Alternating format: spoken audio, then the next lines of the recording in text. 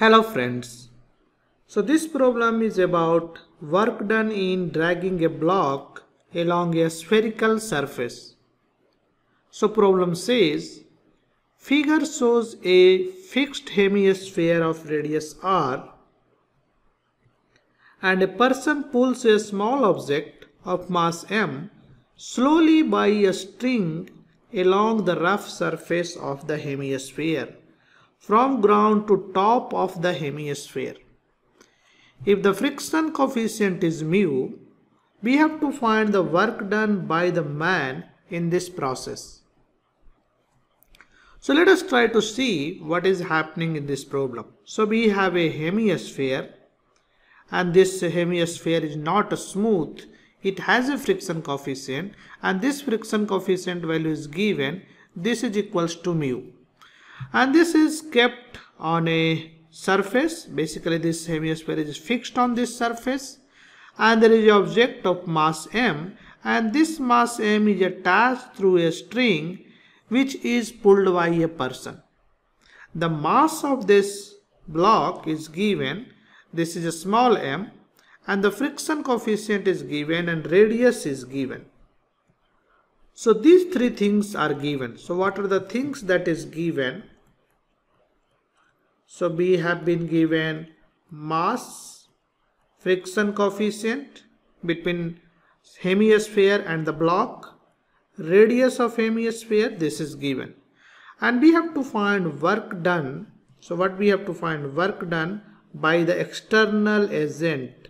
In this case, external agent is the man. Now let us see this problem. What are the important points? Few keywords in this problem. First keyword is slowly. So this mass is moved slowly. So this means what? If something is moved slowly, this means velocity is 0, approximately equals to 0. So this also means if I want to apply work energy theorem, so we can say change in kinetic energy is equals to total work done. So there is no change in kinetic energy because initial, final, every time velocity is 0. So in this case we have to find work done. So work done by the external agent will be equal to work done by all the internal forces. In this case, what are the internal forces we have? We have work done by the gravity plus work done by the friction. And this is what that is asked in the question, that you have to calculate work done by the friction and work done by the gravity, and that will be equal to the work done by the external force. Now how will you calculate this? So let us pause this video for 1 minute and try to write equation. So you have to write equation for frictional work and you have to write equation for gravitational work, and gravitational work will be nothing but change in potential energy. So let us do this. Okay, so let us now solve this problem. So work done by gravity is easy to find. This will be, what will be this value? So work done by gravity, this height is r and finally this block will reach here. So work done by gravity is nothing but gain in potential energy. So how much is the gain? So mgr is the gain in potential energy. So this much amount of work must have been done against the gravity to lift this block from here to here, and this work must has been done by the external agent. So we calculated work done by the gravity. Next we have to calculate work done by the friction force.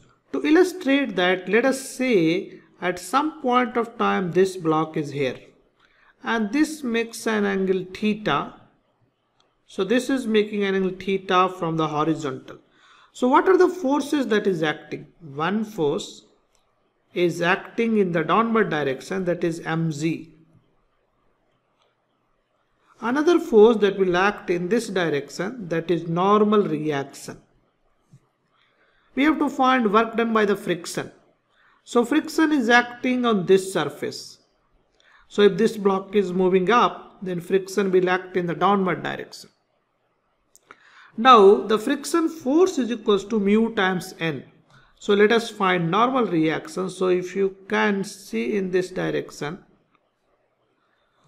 so this angle is how much? So this angle is theta. So this angle will be 90 minus theta. So in this direction we will have mg cos 90 minus theta, that is mg sin theta.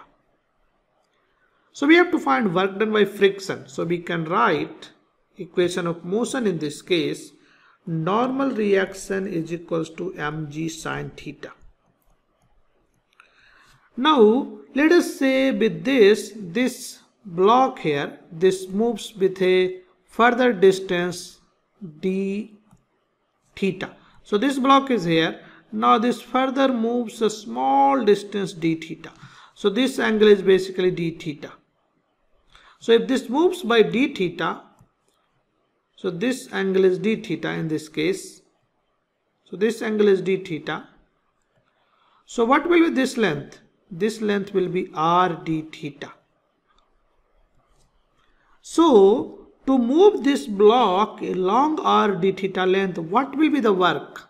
So very small amount of work, dw, will be frictional force times displacement, and displacement is r d theta. But the frictional force is nothing but mu times n, and n we have already calculated, that is mg sin theta. So we can plug it here. Mu times mg sin theta times r d theta. This is the infinitesimal frictional work. So this is the frictional work. Now if I integrate both sides, theta in this case will go from 0 to pi by 2, and this work will go from 0 to wf. So if I do this integration, we can have work done by frictional force. Mu mgr is constant, we can take outside, and integration of sine theta is nothing but minus cos theta, and this is from 0 to pi by 2. So this will be mu mgr, and cos pi by 2 is basically 0, and cos 0 is 1, so minus of minus is simply 1. So this is mu mgr. So what will be the total work? Total work will be work done by the gravitational force, that is mgr, that we already calculated, and work done by frictional force, that is mu mgr. So let us add this mgr plus mu mgr, and this is equals to, if I take mgr common, so this will be 1 plus mu. So this will be the work done by the external force. This is not the frictional work, so this is the work done by the external agent, work done by the man. So this amount of work he has to do to move this block from ground to the topmost of the sphere. Now I have a question for you. So the question is, in this case there was two component of force, one was mg sin theta, another is mg cos theta, and friction force was also there. So in this case friction force is mu times n. So we calculated the work done by mu n, but we did not calculated the work done by by mg cos theta. Why we did not calculate it? If I calculate this, what will happen? Is the work done by mg cos theta is same as the change in potential energy? So let us discuss all this in the comment box. How do you think work done by the mg cos theta is related to mgl, that is mgr in this case, that is the potential energy? Why we have not calculated this? So let us discuss all this in the comment box, and I will see you in the next video. I hope you are liking my videos, and if you like, please share with your friends. Thank you.